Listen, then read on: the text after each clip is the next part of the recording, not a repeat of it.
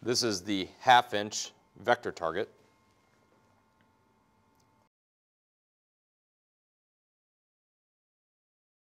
This particular target has a shank diameter of 6 millimeters. Various shank diameters are available.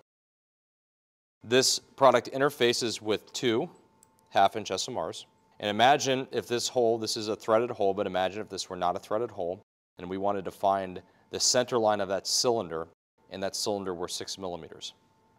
We would place this tool inside of that hole and measure both SMRs with the laser tracker,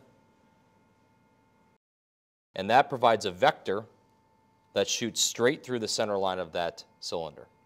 This is the 0.5 inch vector target.